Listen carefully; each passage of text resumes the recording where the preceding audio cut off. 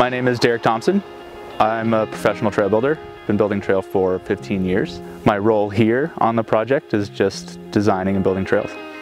We're here on the east side of Zion National Park, just a couple miles from the east entrance. We've built about 10 miles so far. Everything is a good variety for beginners up to expert riders. There are flow trails, there's hand-built trails, and there's going to soon be adaptive trails.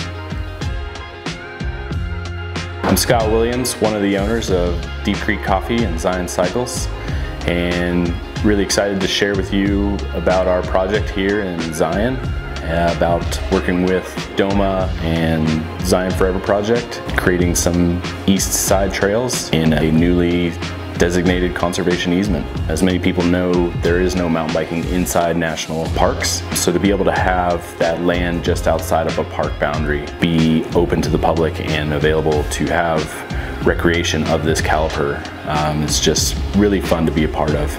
The Fund the Flow project to create those trails, it's just been awesome to be a part of. We're able to be over there and work with them and set up bike rentals. We donate $1 from every bike rental to help fund the construction of those trails and the long-term maintenance of those trails. I'm Stephanie Lyon. I'm the Director of Development for the Zion National Park Forever Project. The Zion Forever Project has proudly partnered with DOMA Coffee and Zion Cycles.